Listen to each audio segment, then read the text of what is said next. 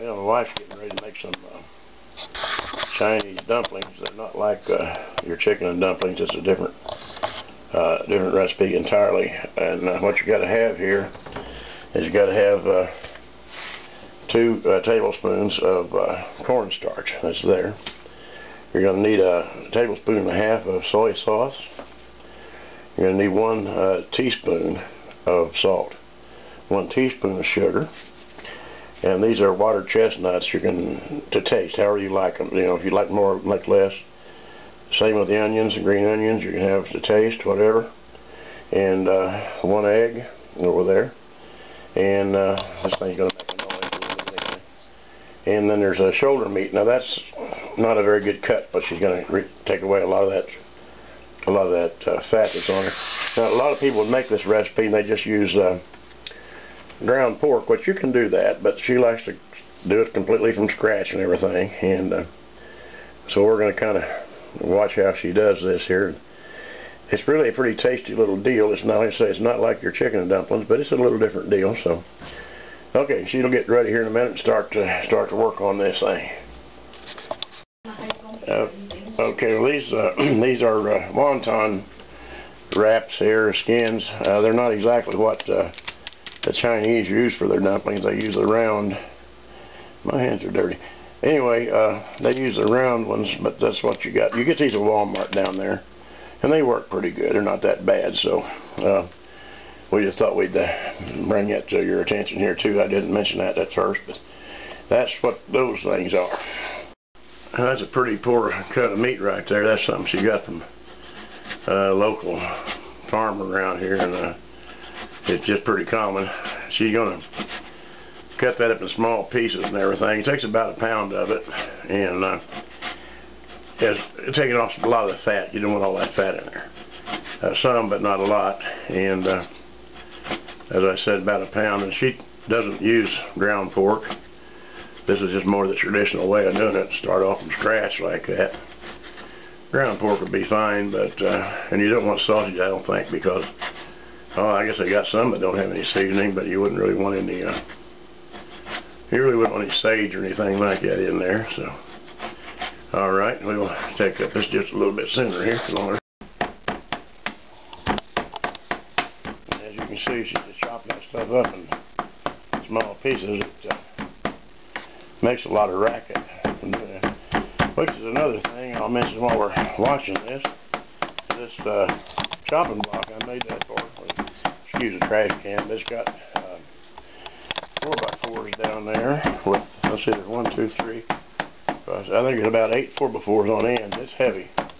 Then the top down here is starts off with pine, then we got hard maple up on top, and then she's using her own chopping box on top of that. So it puts it about the right height to her. She's not too tall,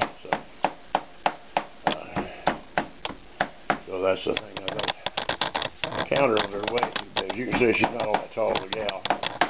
And so anyway, we'll be back when she gets this all chopped up a little bit better. She's preparing the onions and the watered chestnuts there to put in the mix, and you got to make them very small pieces, because you know that actually the dumplings are not all that big, and so you want very small pieces of everything in there, so they don't protrude out, I guess. I've really never seen her cut these onions this way before, so it's a different thing for me too while we watch that. And yeah, on that pork and everything, it's approximately 1 pound. It doesn't have to be exactly, but it's just some place to start, a kind of guidelines right there. That way the rest of the ingredients will come up just about right. So yeah, you get these onions all chopped up in fairly small pieces, and that'll work pretty good for that mix. And she likes to use green onions. I guess you could use regular white onions and cut up in small pieces, but this is a traditional way they did it, and so you're really going to try to make it as nearly authentic as possible, and then probably try to follow the recipe pretty close. As I said, the onions and the water chestnuts are kind of a to-taste type of thing, because some people don't. I suppose you wouldn't even have to put any in if you didn't want to, but it just adds a little more to it, maybe a little crunch to it and everything. So And you get them kind of chopped up in little pieces too.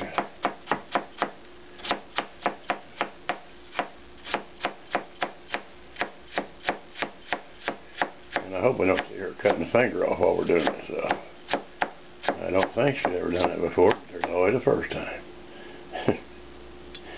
No, I don't think she will. She's been doing this stuff a while.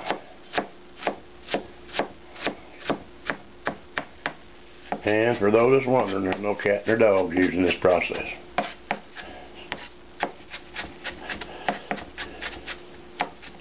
That was supposed to be kind of a little joke thing there, because as you know, sometimes people refer to these people that in the Orient is doing that stuff, and I don't know if they do or they don't, but she doesn't, so that's all I care. Alright, looks like the water chestnuts are pretty well chopped up. I guess you could use a food processor for any of this stuff, but she just likes to do it like this. It don't really take her that long. So. Alright, I guess we're ready to move on to the next project here. Yeah, she's getting ready to combo all this stuff here. So you can tell, yeah, I put what kind you can tell. Okay, well, put in the oil right now? Yeah, cooking oil. Yeah, the cooking oil's going in there now, right there in that little deal. So it don't take a lot. Not much. Not much. And then you got your salt. Okay. Put the salt in there with it. Yep. Yep. Alright. That's good enough. And then of course we put some sugar. And sugar. A little sugar there. Guess that enhances it a little bit. And there's the cornstarch. Yep, cornstarch. And the soy sauce.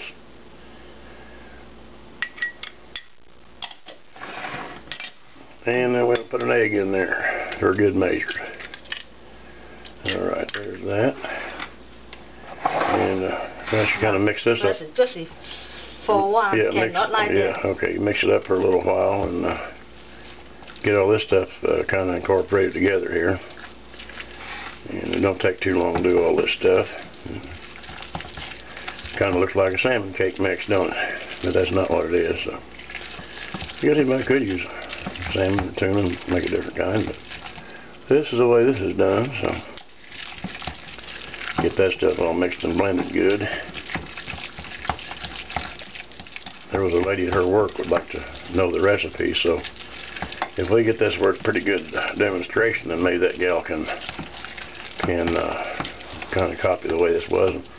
I'll try to put down the quantities in the bottom down there on the video there if I can, and in case anybody wants to give it a try. It's not really that hard. Like I say, if you want to make it quicker, you can use the round fork, you know, and then you could use a food processor or something for these onions and the onions and the water chestnuts.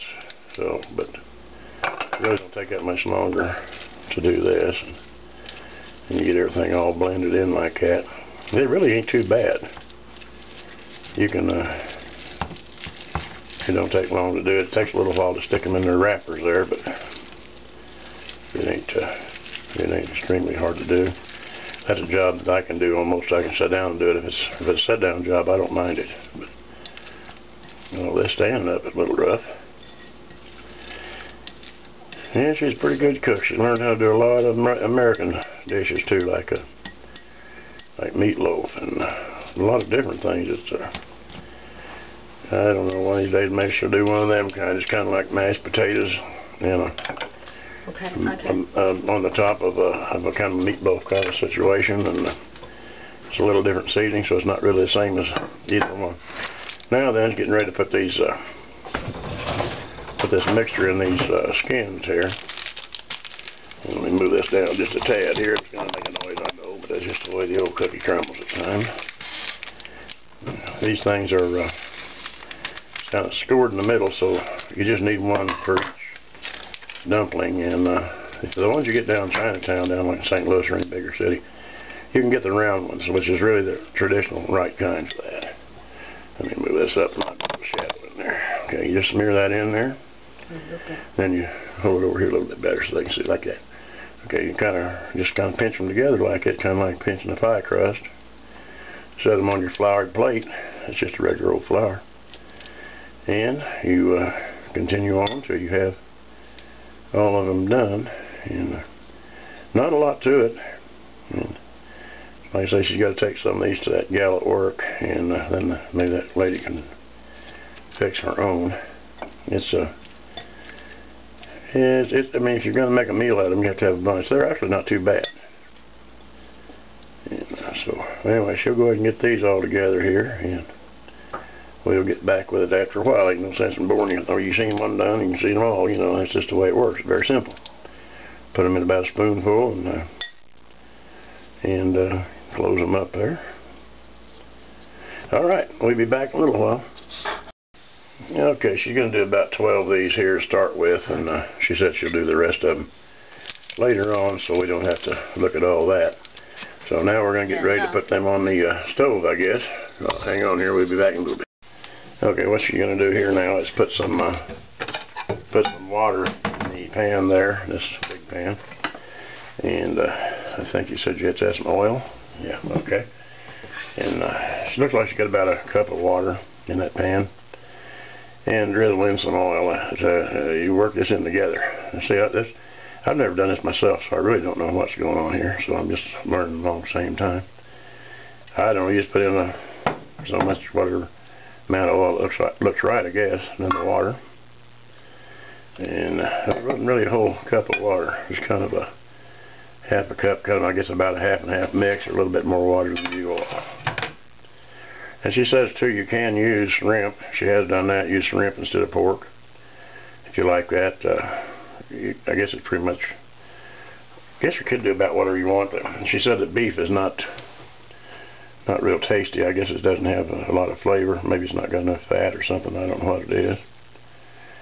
But you put these little dumplings in here, and then I guess she'll probably put a cover on them here shortly.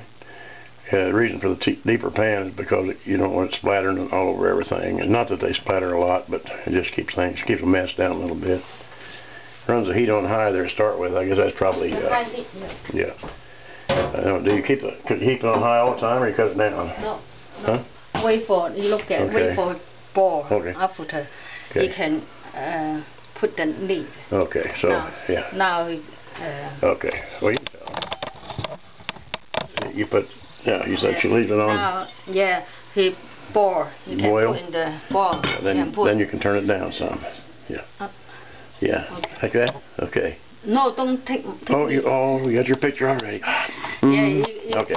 Because like that, the steam can cook all the top and bottom like that. Yeah, okay. If you need okay. Maybe the bottom cook all, the top not all. Okay. Yeah. Want to cook thoroughly through then. Yeah. Well, I guess that's about it till we get these first batch done here. So we'll come back at it a little later. Okay, the water has cooked out of this. Now we're down just to the oil, and turn the heat down. I don't know, approximately medium high, maybe a little less. Now you cook these. You cook them uncovered, with no lid. No lid. No. Don't need a lid now. We'll finish on cooking them like this until they actually get done. And you know, it seems like it's kind of silly to put water in, but that's the way it's supposed to be done. And if it's going to work that way, that's what we do. So, all right, we'll be back a little while longer. Okay, they're getting pretty close to done. I guess they've been maybe a total cooking time of not more than 20 minutes.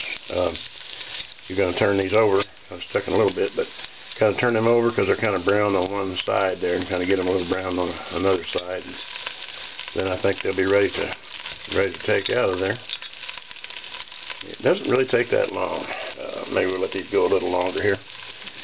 After the water boils out, I don't think it takes long for that water to boil out, maybe 7 minutes. And then after that, you run them approximately 15 more minutes, maybe a little less than that. It doesn't take that long. So, alrighty, I think the next time we'll look at them, we'll be taking them out of the pan here. Okay, the way we got this here is you're going to have like a crunchy side on two sides. One side is not, but you can do all three sides, but it tends to make them quite crunchy. If you really like crunchy things, why, that'll work. I can't really eat the real crunchy ones because kind of my teeth ain't that good.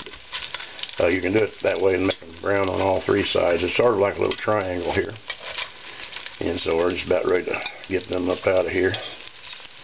And it's a little bit on the deep pan, it's a little hard to get them out of, but alrighty, they're going to have to cool just a little bit here, and then we'll try one of them.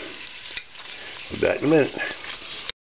Alright, we're going to give these a try. I don't know, let me see if I can put this in a little closer there. That might not hurt none. Sometimes that, when you try to zero it in a little farther, it kind of don't get very clear. I'm going to try one of these. I know it's going to be just a little bit on the hot order right now for me. To side like yeah, see, yes, you got it like that. That's better. You can see hers better.